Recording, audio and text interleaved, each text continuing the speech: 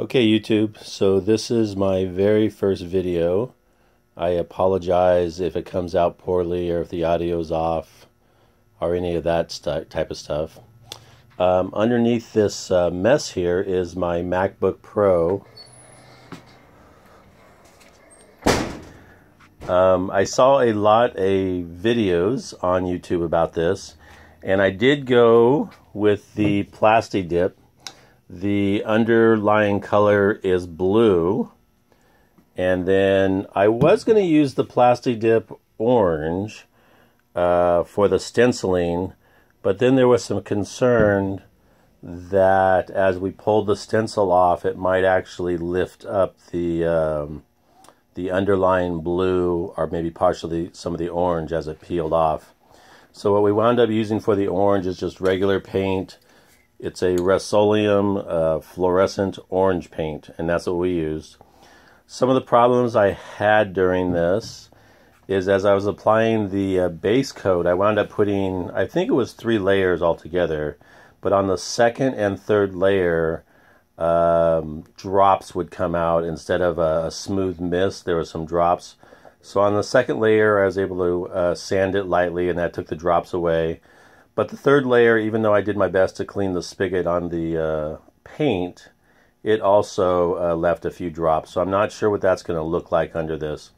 Taped it all down, and now I'm getting ready for the unreveal and see what it looks like. Hope it turned out well. I'm going to put this on pause now and start taking it off, and I'll show you guys the finished picture. So sadly, it looks like as the stencil lifted up, it lifted up some of the orange parts to it. That's a bummer. I'm going to go ahead and take off the apple part in the middle right now. And I think for right now today, I'm not going to do anything drastic. I have to decide if I'm just going to repaint over the stencil or if there's something else I can do if I have to just take the whole thing off and start all over again. I kind of like how the stencil looked on there. It's just a shame it didn't turn out. But the real advantage of this whole Plasti-Dip stuff that's right here is, if you guys have seen in some of the other videos, if it doesn't work it out, it seems like it's pretty easy to take off and start from scratch, or at least have your original MacBook Pro back. So I'm going to continue taking off that middle part, and I'll show you a picture of that when it's all done.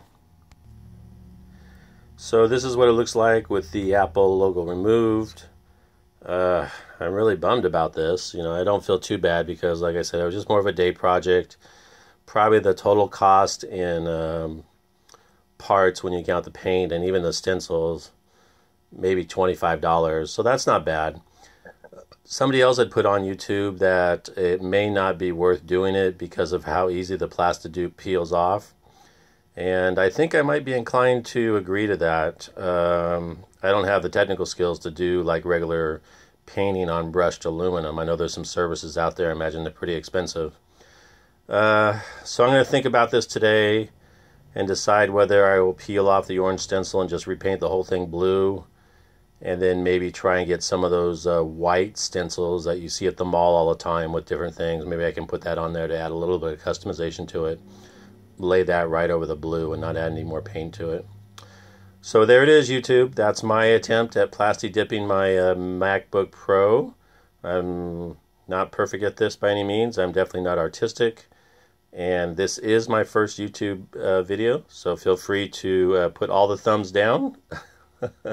I think Markley, is that how you say his name? Markley is safe, and so is Linus. I think they're both pretty safe right now.